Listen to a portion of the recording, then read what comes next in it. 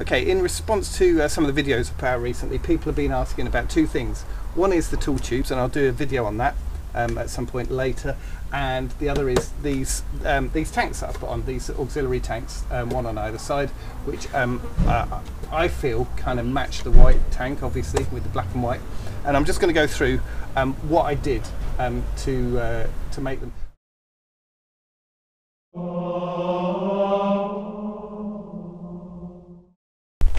So this one is the water container, the other side is petrol, and I'll show you that in a bit, but it's basically symmetrically opposite. This is exactly the same. Now this little tube here, little cap here, I can take that off, and here what I've done is I've bought, I don't know what you call this weighted tube. I've always called it a clonker, but that's probably not the real word for it. But that weighted tube drops down to the bottom of the tank, so that when it's got water in it, I can tighten that up. And all this is a tube off a Camelback type drinking bladder that I've used in the past for cycling, putting on my back. So it's with I think this is called a bite valve. I think it's called something like that. And so all I can do is suck that, and once it's what I do is I just you'll have seen maybe on some of my other videos, I just sort of tuck that in up here.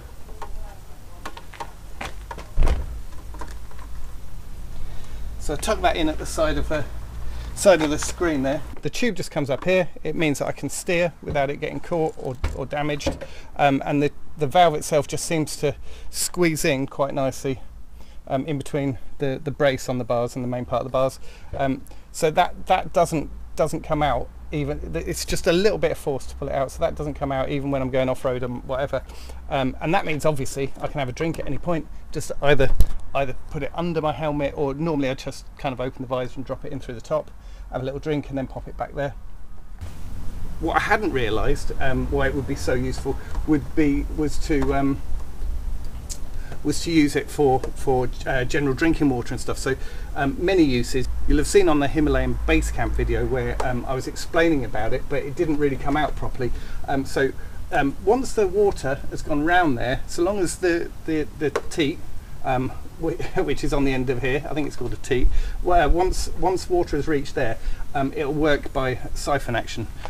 So actually, you'll have seen maybe on the Himis in Derbyshire video that links up there, that this teat, this blue bit, fell off while I was riding, and I ended up dropping a trail of water all the way along. I had 4 litres of water all the way along the trail.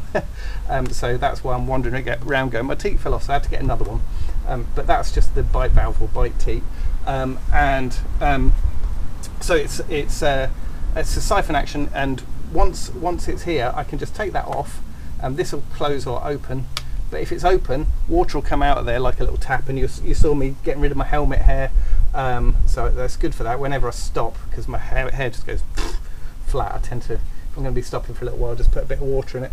And I also used it a lot whilst camping, I'd put a pan underneath there and dribble it full of water, and then I can cook with it. And 5 litres turned out to be almost exactly the right amount for brushing my teeth, making my porridge, making my coffee, drinking water, and all the kind of water you need in a day, really. A bit of washing water. So again, for washing, just take the teat off, and hands under there, a bit of water, wash my face, whatever, armpits, whatever I'm going to do. I mean, to be honest, in those last 2 trips I had a shower pretty much every day anyway, because I was on campsites.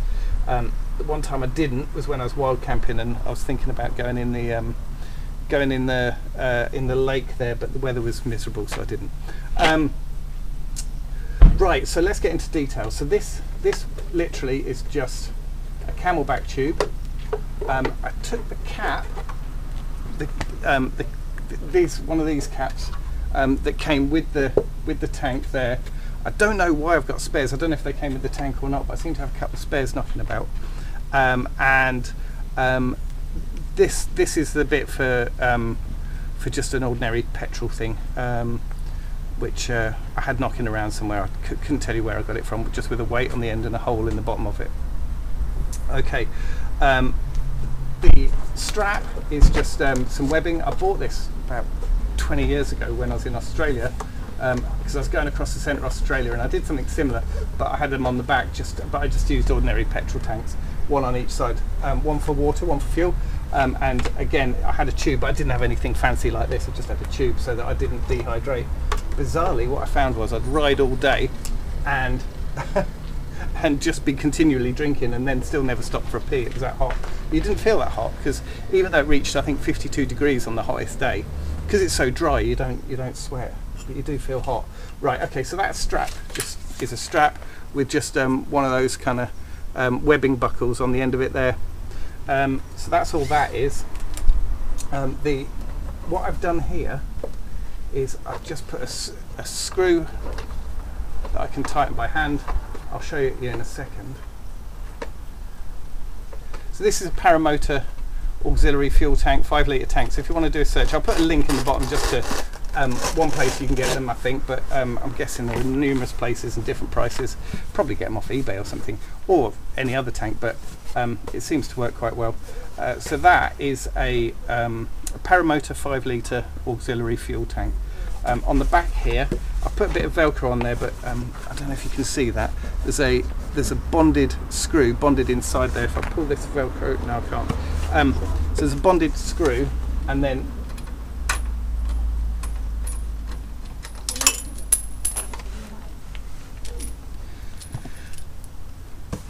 I've just got this screw here, which obviously,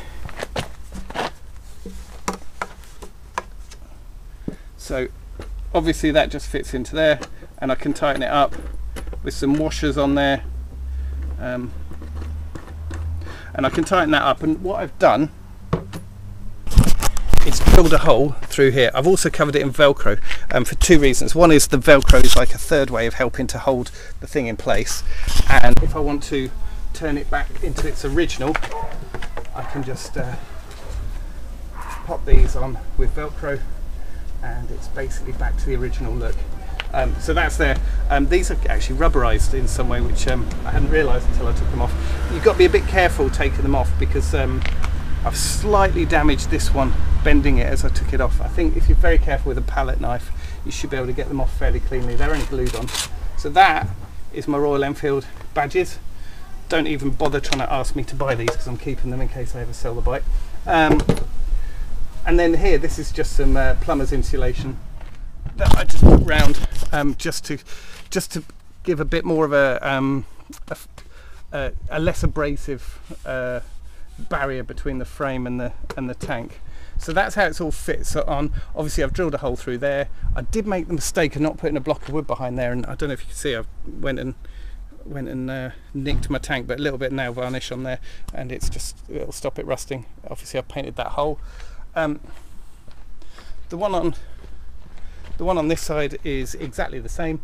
I've actually got red caps on here. I don't like the red caps as much, but I lost the black one twice. First time got found by Sam, and I put it back on, but the second time I just left it loose while I was riding, and it must have just come loose and fallen off, and because I got the red one of those on, I put a red one of those on as well.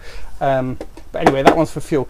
I didn't think I'd have to use the fuel one in this country at all, but it turns out on my way to Banky Barton, I ran out of fuel. I knew I'd got to about 55 or so miles over, you know, when the F sign comes on your Himalayan, and I'd heard that you can get up to about 75. Anyway, I only got up to 65 and it ran out. But I was near a pub with a massive car park and lots of people having lunch, so I wandered round to everyone that I could find and said, would you be willing to sell me some petrol? But nobody had any, unfortunately. So but then one of the people that I'd asked, she came back and she said, look, have you got a container? I said, oh yes, I have. So I gave her this container, took it off, and some money, and she went off and came back with some petrol, which was good, because I'd given her my money in my tank. She might never come back, but she seemed like a nice person. So thank you to that anonymous person, whoever you were. It was great, and she came back with £5 worth of petrol in there, which was brilliant. So this one's held on in exactly the same way. It's a different screw just because that's what I had available. I think this screw comes with the tank, but I might be wrong, it might not. And again, the strap that goes around it.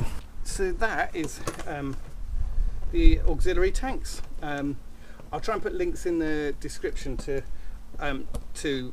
the items. Now it might not be the cheapest place. I'll just go for whichever one I find first on a Google search. But what I'll do is I'll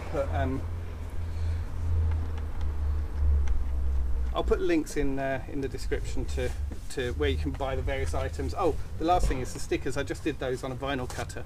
If you haven't got access to a vinyl cutter, I appreciate most people probably haven't, then you could probably send that off somewhere and get somebody to just cut those stickers. I just took the shape off the internet and then cut it on the vinyl cutter. So if you oh, and finally I've just put a little bit of foam over the spare intake so that so that water and stuff and debris is not going to fall in through that small hole, but it does mean that it's not going to end up getting a vacuum inside there, and so I'm going to still be able to get water and whatever out. I did find when I was using the siphon element, the siphon feature for a tap, I had to loosen this a little bit just so that enough air was getting in quickly for it to work properly, which is probably why I ended up losing the cap, because I didn't tighten it down afterwards. I think what I'm going to do is just attach that to one of these little things with a bit of wire or something. I'll work something out. Okay, I hope you enjoyed that. I'm going to just put it back together now.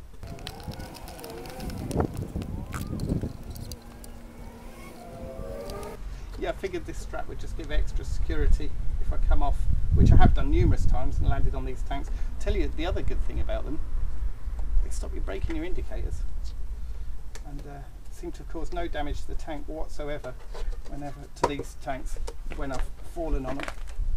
There are videos on the internet of people driving trucks over these things. I can't remember the name of the plastic, but whatever kind of plastic it is, it's super rugged. There we go, job done. Okay, in response to a couple of I just quite like the stickers, I thought.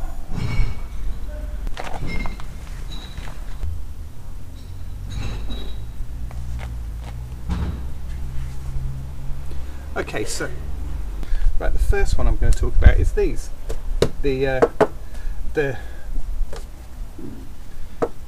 these liquid carriers, whatever you want to call them.